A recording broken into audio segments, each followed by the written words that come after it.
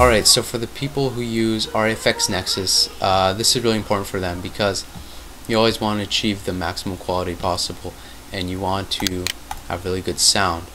So let's go to the System tab over here, and we can see that the quality is set to high by default, and that is for real-time playback.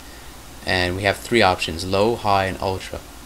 But if you can't support ultra quality, there's a trick over here, this red button over here. Click the red button, and there's an option up here at the top that says export with ultra quality. Now by default that option is set to off, so make sure that that's set to on. So when you go back, export a song, it is set to maximum quality. So just by doing that, you'll make sure that anytime you render things with Nexus, they are at the highest quality possible. Thanks a lot for watching this video, and I hope it helped with your experience with reFX Nexus. Thanks a lot.